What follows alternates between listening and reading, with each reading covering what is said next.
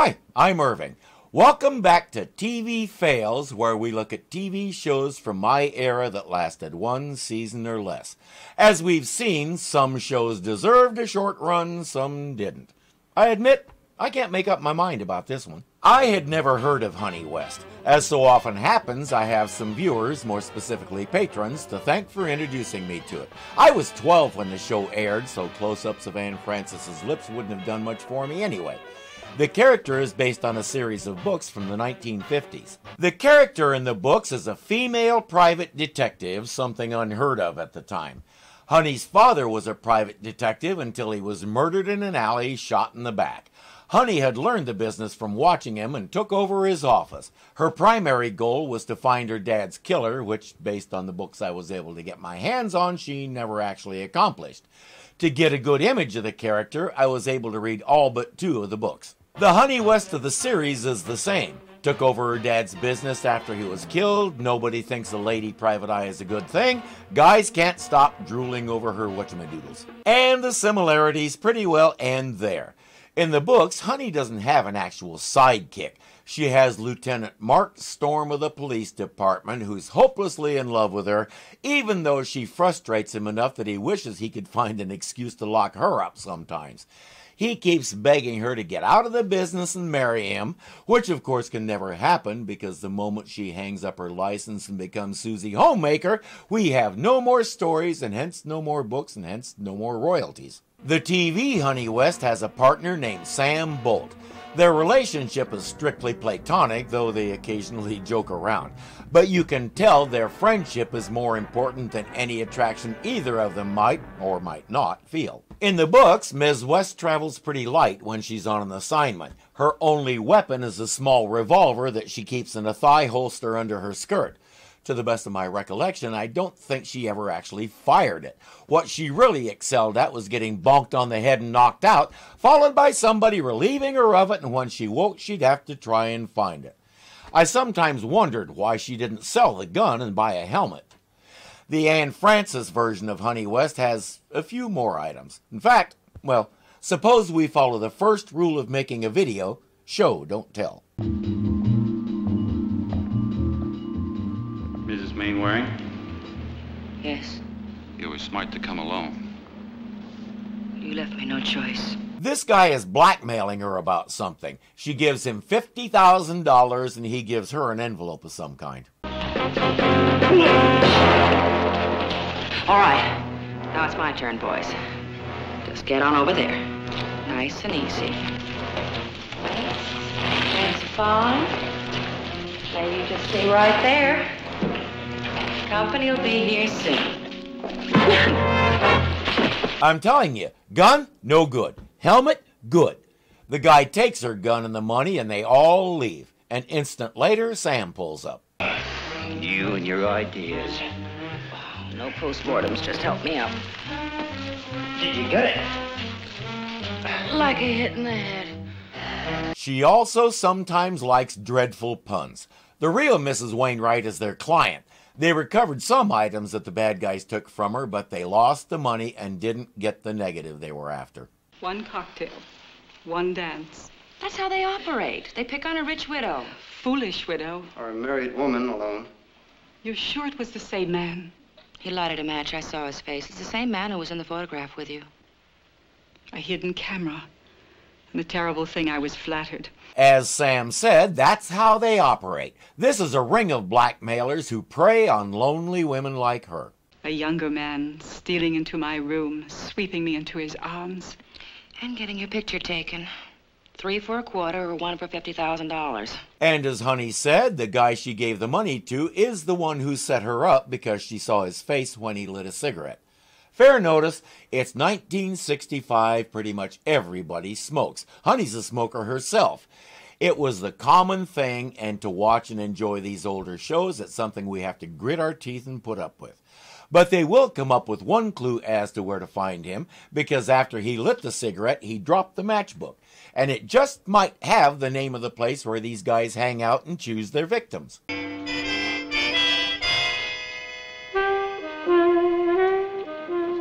I've got it.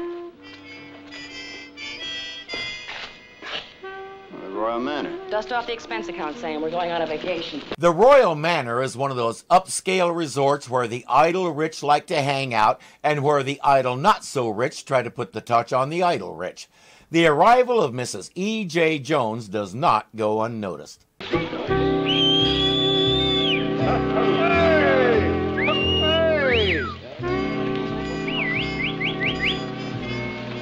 Yeah, I know. Again, 1965. The thing is, the rich, good-looking women like she's pretending to be kind of got off on that stuff. They liked having such an effect on men that a lot of those guys couldn't get out of the pool for a few minutes. I don't believe it. Well, man, I do.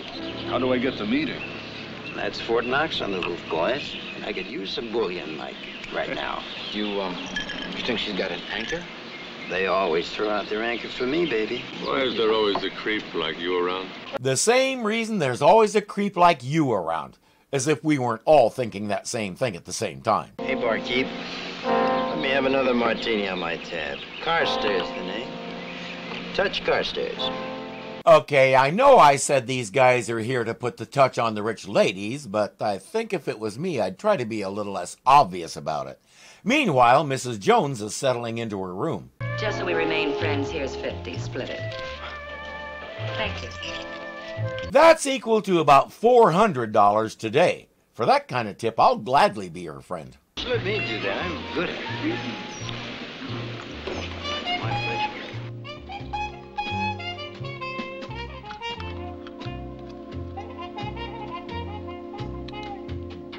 Peekaboo, I see you. Yes, she has a two-way radio in her compact. His radio is in those sunglasses. He has to send the lady away and pull up an antenna to answer. You're coming on strong, baby. Careful, don't overplay it. You're on with Touch Carstairs, boy Swingin.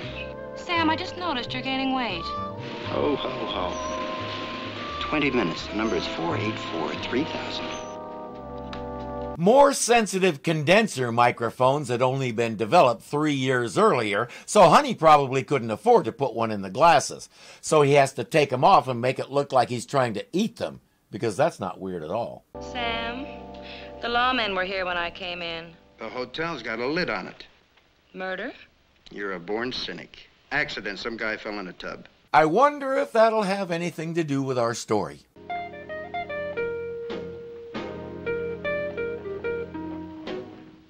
Honey, are you with me? Neck and neck. Where now, Mrs. Jones? Where else? The gossip shop. For reasons I can't fathom, he won't actually say anything. He'll just sit there and stare at her until the scene changes. For the gossip shop, read, "It's time to get a massage and talk too much." Oh, it feels so good to get away by myself.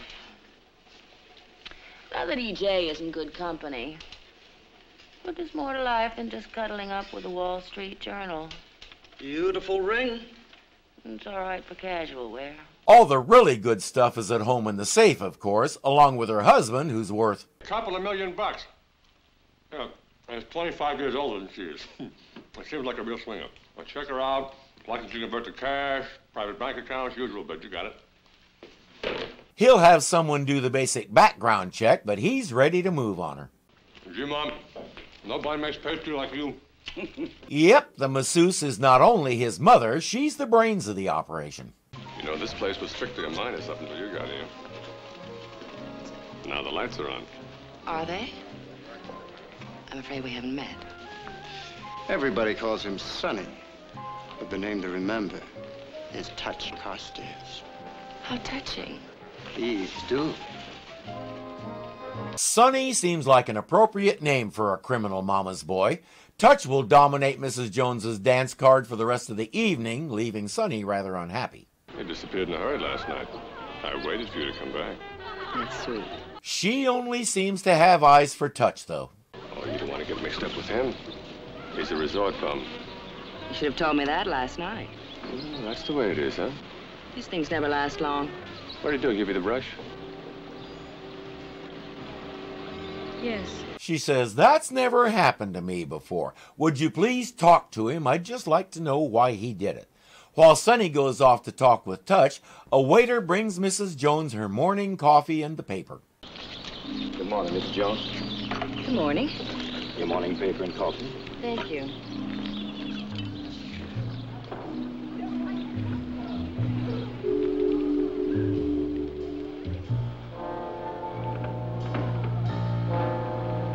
Thank you.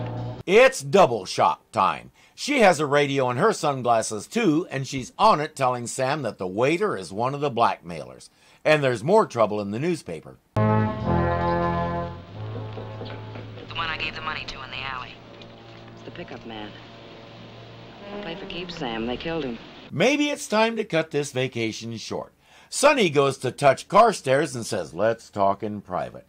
Honey will want to listen in, and to that end, she has an olive in her purse. Boy talk? Boy talk. So I'll always be near you. Thanks, babe. I'll be on the shady side. The shady side is right. Do I need to mention that it's really a microphone and transmitter? Our Honey West uses almost as many gadgets as that guy who took down Dr. No in 1962. What was his name? Jimmy something or other. No, that's not right. Oh, it'll come to me.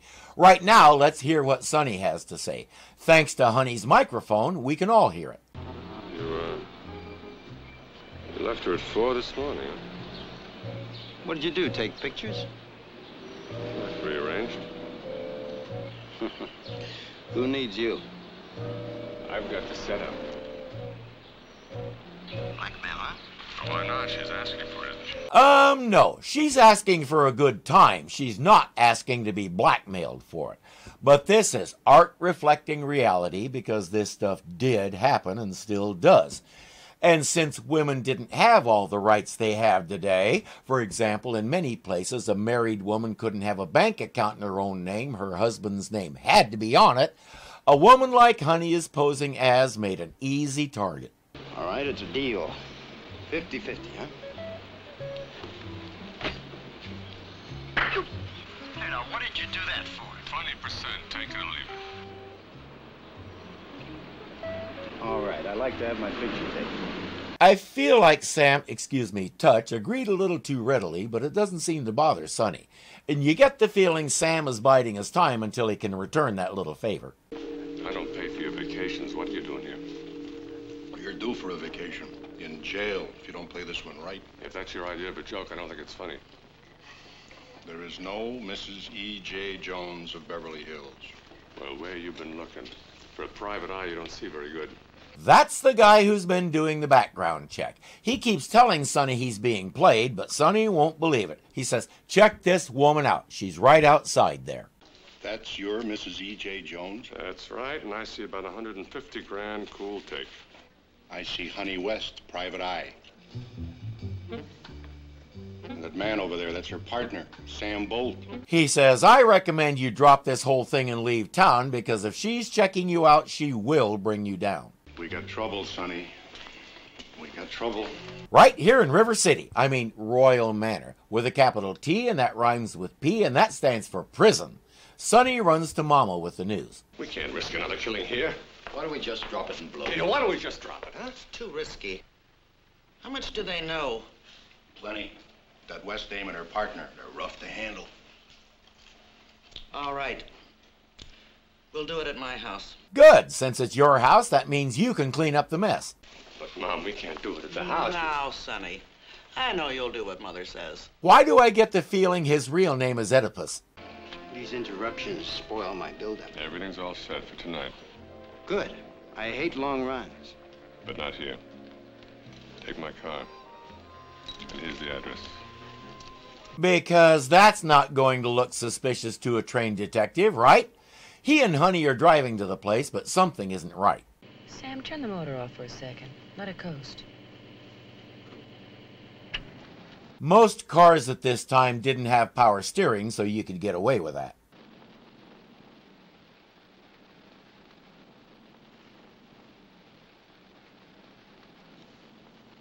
We're being tailed.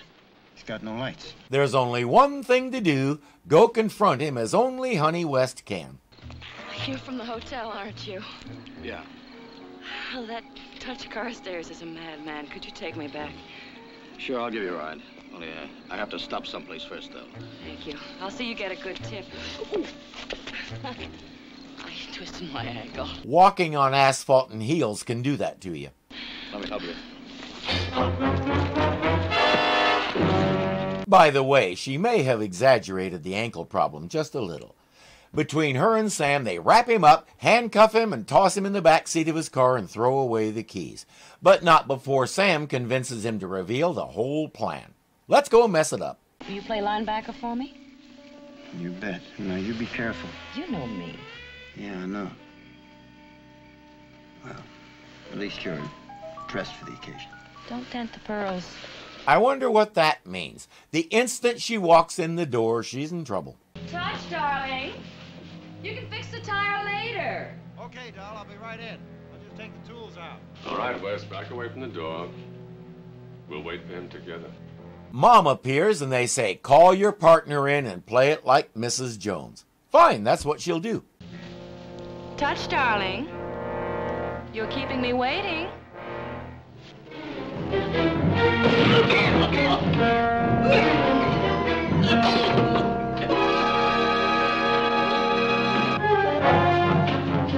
Mrs. Jones wears smoke bomb earrings and her garter is a gas mask, by the way. I'm guessing your private detective didn't tell you that part. With Sonny and Mama both incapacitated by the smoke, it's a simple matter to subdue them.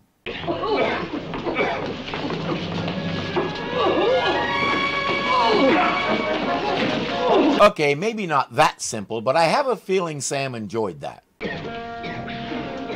I owed him that one anyway. As I said, in the epilogue, we meet a couple of new characters. Well, you're playing again. Isn't that sweet? Oh, who's the fella? This is Mainwaring. We're going to lunch. Ooh. Easy, Bruce. That's no fair. 2 against 1. Bruce is an ocelot. That's a kind of cat. That's as much as we know. The lady is Aunt Meg. She's a human. That's as much as we know. You know, there's one thing you must understand, honey. You have to let the man win once in a while. Believe me, Aunt Meg, you're looking at a sore loser. And she likes her dreadful puns, just like that guy who took on the Spectre organization in From Russia with Love in 1962. What was his name? You know, the one who stopped Goldfinger from destroying Fort Knox and kept Spectre from blackmailing the world with a couple of nuclear bombs and Thunderball. You know, that guy. The big question here was, is the world, more specifically American TV viewers, ready for a female version of James Bond? That's his name. I knew I'd pull it out sooner or later. As for Honey West, the gadgetry kind of got downplayed a lot more as the series went on, though she still has her moments, as we'll see. How about the story, the acting, all that? I liked it. We see Honey using her natural talents, so to speak, to insinuate her way into places that someone like Sam can't. But she's not even remotely the brainless blonde she will often pretend to be. She misses almost nothing, okay, except some guy coming up behind her with a big club, and when she's on the job, all her senses are on full alert. I didn't find the gadgets overdone. In fact, her most useful gadgets are her various communicators, and stuff like that is easily believable in a series like this. The show is off to a good start. Initial ratings could have been better, but it ran opposite Gomer Pyle USMC, which at the time was one of the most popular shows on television. That time slot could have been a mistake. Could the show have done better in a different spot? There's no way to know. As far as I can see, it's a good show. We'll see if it kept up the quality as we go along. For now, I'm Irving. This is TV Fails. As always, thank you for watching, and I'll see you next time.